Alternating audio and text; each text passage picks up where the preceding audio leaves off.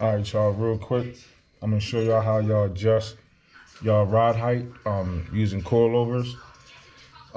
Most coilovers will have the same instructions, but whichever kit you get, just read the instructions for that kit.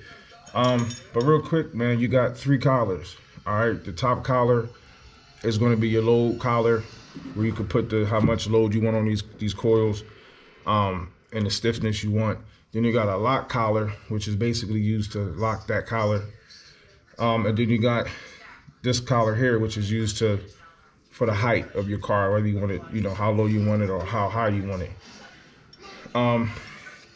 So your kit should come with some wrenches like this, and they basically interlock right into these little locks here, or channels, and this is what you use to adjust your coils. But in short, like, if you want to, you don't want to get confused on which way you turn it. So I usually just say, like, lefty will be loose to loosen it. You turn this way to loosen it. You turn it right to tighten it. That's just a little way to keep in mind to help you to know which way you're going. But yeah, that's pretty much in short. Just all you got to remember. This is your load collar up here. This is your locking collar here.